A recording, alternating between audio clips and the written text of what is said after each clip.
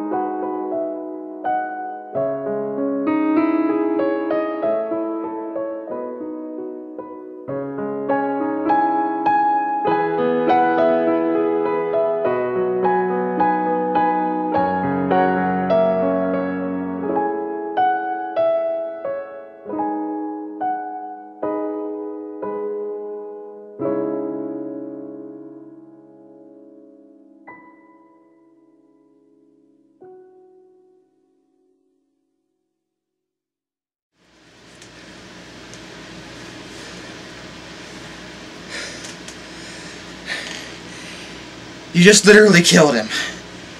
You know, it's all bad enough that you disrespected your mascot this entire time. You know, by giving him only one unique boss fight and making his gameplay arguably the most boring out of all of them. But now you straight up fucking kill him like a bitch without even putting up a goddamn fight. You, Sega, you can kiss my ass, because no, you don't do that. You don't do that. Jesus. So then, you know, even though she never cried when her own father died, she's gonna cry over this motherfucker who she's only known for like what, 2 days, if that. And the whole thing was make her cry, so she released the flames of disaster, and now Mephiles is going to use all 7 Chaos Emeralds. Wait, what? All 7 Chaos Emeralds to fuse with Iblis to become Solaris. Let's take a step back for a second, because now we're going to get into Mephiles, and I really need to talk about this. But for one, before we really go into that, I want to point out that he has all 7 Chaos Emeralds here, which is motherfucking impossible. He can't have them. He can't. For one, when did he go get them? For two, how does he have them? Because let's think back. It's not just the blue emerald that's an issue here. We already talked about the blue emerald, which caused the entire space-time continuum to explode. But there's also another one. There's the silver emerald, which isn't technically trapped in a time loop, I suppose, but it is removed from the timeline, because think about it. Silver got the silver emerald. I see what you did there. When he went back to, and he got it from the king, and the king gave it to him, and then Silver took it with him all the way into the future. And as far as we know, Silver still has it there. So it's not in the current timeline right now. It's in the far distant future, because it disappeared. So that means we're down to 5 emeralds that are in total. Oh, God, this is dumb. The point is, without even trying to figure out where all the other emeralds are, there's no way he could have all 7. It's not possible. And you might be saying, well, he has OP time travel powers, and he could fucking have all 7 then. And okay, sure, but let's talk about Mephiles' big plan here. All right, Mephiles' big plan is to release Iblis by making Elise cry so he can merge with Iblis and become Solaris again. Okay, fine. But why does he have to release Iblis at all? For one, the start of his plan was to get Silver and Blaze involved and have them kill Sonic so they'd make Elise cry. But if it's so easy for Mephiles to just do it himself, because he does it right here, without even so much as a fragrant hint of resistance from Sonic, then why did he have to get Silver and Blaze to do his dirty work to begin with? What was the point? What was the reason to get them involved? If anything, getting someone as incompetent and fucking stupid as Silver involved would only hinder his plan more and risk that it would fall apart, like it actually did, because Silver realized the truth. Now, how about that? Or how about the fact that, why does he need to release Iblis at all? Because, as we can clearly see from the future, Silver's future, where Mephiles talked to Silver at, Iblis is already free. He's right here!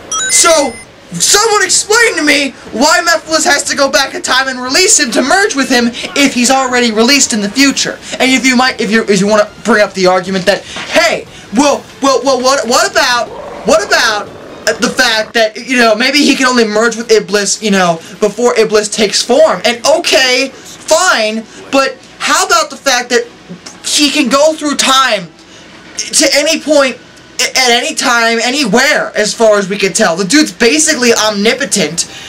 Why doesn't he just go back to whenever the flames were actually released? Why go through all this trouble if you can just do that?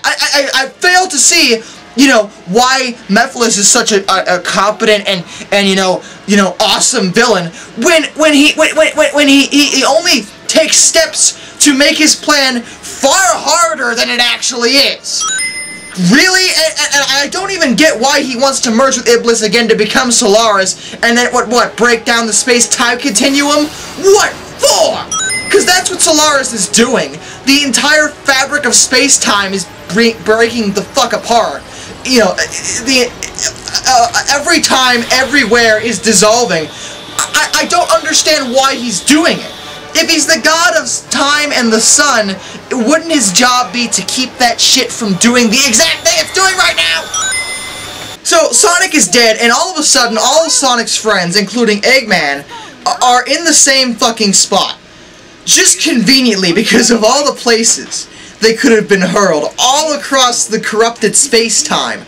Oh, they all showed up at the exact same fucking spot because of the superpower of teamwork or some crazy shit like that. I don't know. Even Silver's here. He's not even in the same time period as them right now, but he's there because Because plot convenience, I don't fucking know. He must be here to save the future! For the future. So Eggman goes on this tangent about how Mephiles played them all for fools, and all he wanted to do was make Elise cry. And I've already explained how his entire plan was fucking stupid. Go figure why Eggman can't figure out why that was dumb. But anyway, Sonic is dead, and you know, everything's pretty bleak because, you know, time is falling apart and everything's going to disappear and they're all going to die because they're faced with the power of a wrathful god. And, you know, it's all very bleak. But then Silver is like, wait! I am here to save the future! And he's like, Elise can use her power if we gather the emeralds and wish hard enough or some crazy shit like that. We can bring Sonic back and save the day. And does some people like believe this motherfucker? You know, Shadow is like the first one on this tangent with Silver, like, oh wait, we can totally do this, you know, if we bring Sonic back. But Shadow's the one who is blatantly see how unbelievably incompetent Silver is. He kicked him in the back of the skull. So, pray tell, why does he all of a sudden think Silver's plan is legit? It's dumb. Since when can the emeralds bring someone back to life? That has never been one of their powers. But all of a sudden, oh, they can do that because Chaos Emeralds, I don't fucking know. But now we're going to get to the final act, the final level of this game where you play as all the characters so far, except Blaze, because fuck you. And it's just more rehashed fucking levels.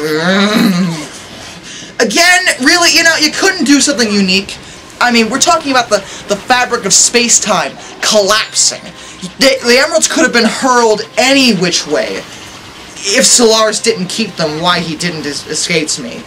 But they're just conveniently in levels they've already been to. Because rehashed, I don't fucking know. The only big difference between these levels and the ones you've already played is, one, you're normally playing with a different character that you wouldn't have normally played with in these levels, like Tales of the Crisis City, for example. But also, there's these weird space-time rifts that suck you in, and if you touch them, you die. It doesn't matter how many rings you have, you fucking die. Which is bullshit. Because these things are the most mind-numbingly annoying things in the world. And that's the only reason why this final level is difficult. Because if you touch these things, you're dead. And they're placed in the worst possible spots just to screw you. And even with these things, playing as most of the characters is fairly easy, with the sole exception of both Silver and Shadow. Go figure, right? Silver's difficult because he is by far the slowest character. By a fucking long shot. For the future. And it just takes forever to get anywhere. And normally you can press these eagle statues to stop the space-time rifts from happening, because they're just here. Just let it go. I don't fucking know. But they're so far apart on Silver's level that it makes them so difficult. It doesn't help that Silver's camera screws with you and you fall into the deadly sand one last time. Thanks for that, game. Love you too. And Shadow's level is difficult because they're placed in the most awkward fucking spots just to screw you.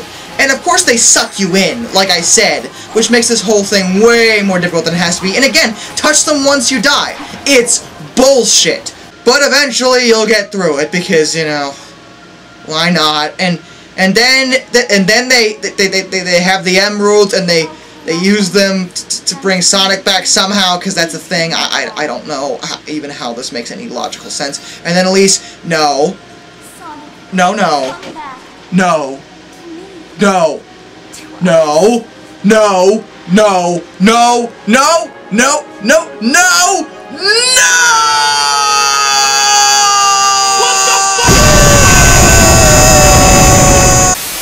Why? Why? Why? Why you gotta do that? Why? Why? Why?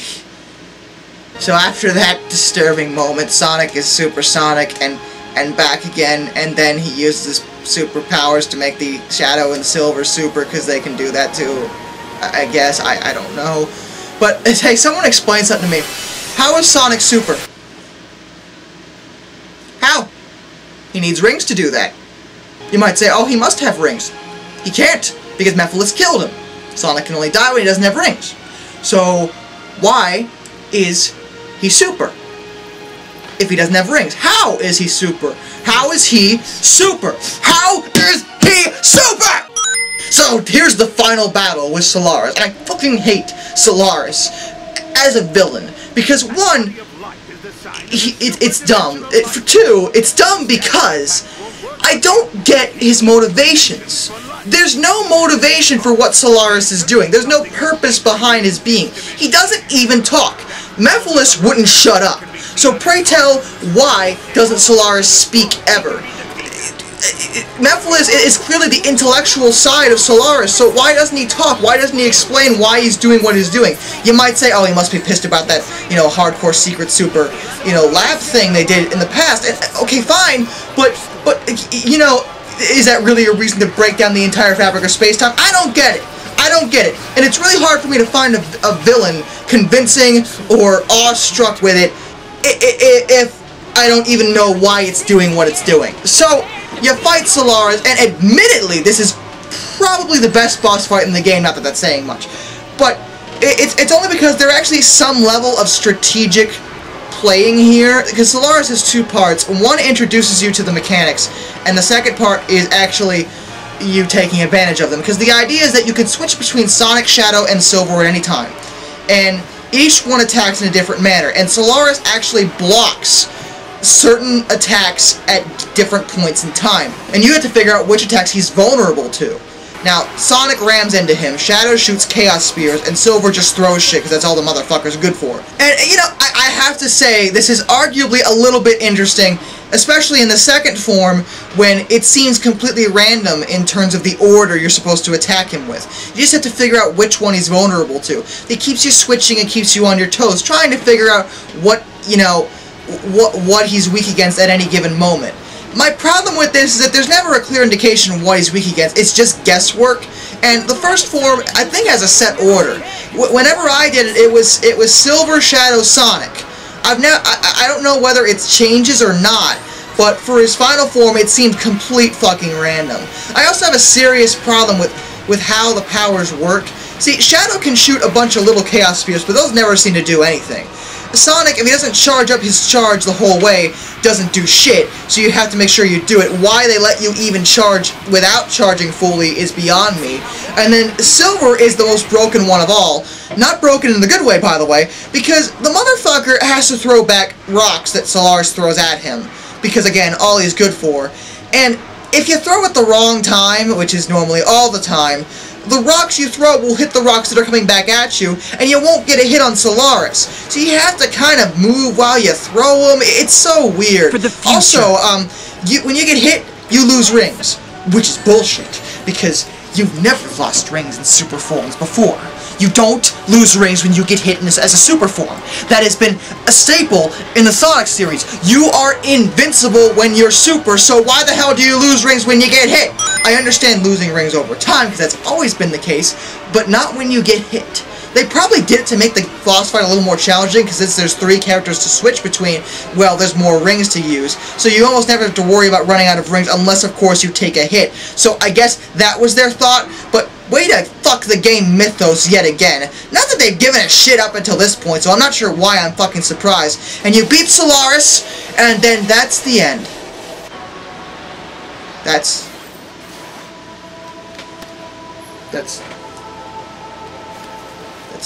the end. It's over.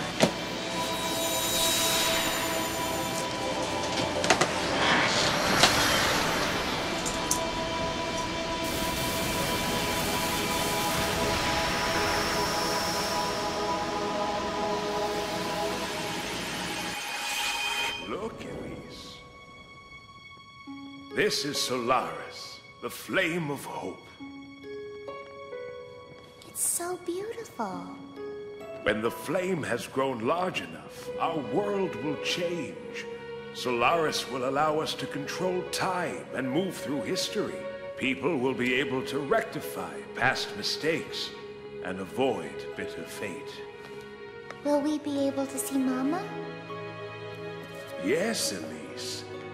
We'll both be able to see your mother once again.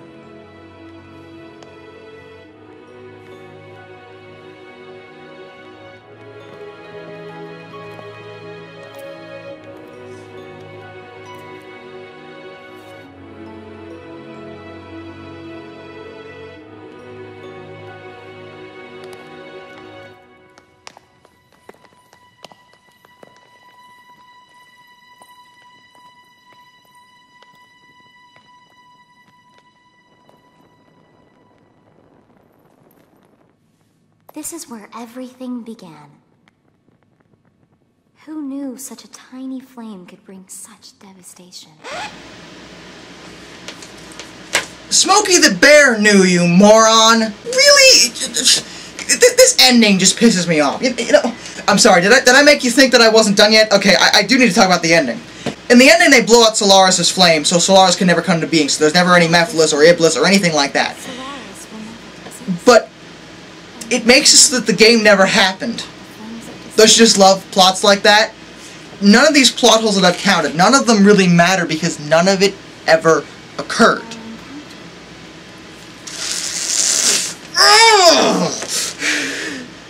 You know what? And people say, well, then it doesn't matter. But they had to have happened at some point in some timeline. They did happen when Solaris' flame wasn't blown out. So they still don't make any sense because it does happen in some timeline, you know, because there's multiple timelines, I guess, now. Whatever. The point is that even if they don't happen anymore, the fact that they happened at some point means that they're bullshit. And just this game's entire storyline. It's like they knew it was dumb, so at the end they're like, well, none of it ever happened, so it doesn't matter. You know what? It does fucking matter. Because fuck you, alright? You can't fucking do that. Jesus. This story, it just pisses me off, you know? It's just dumb. I mean, I guess it could have been good had it been written better, but, I mean... I'm almost willing to say, you know, it's the worst story in a Sonic game I've ever played. You know, but actually that's not true now that I think about it. Oh, but Darkness, don't you want to review the game with the worst plot in the Sonic universe ever? What are you talking about?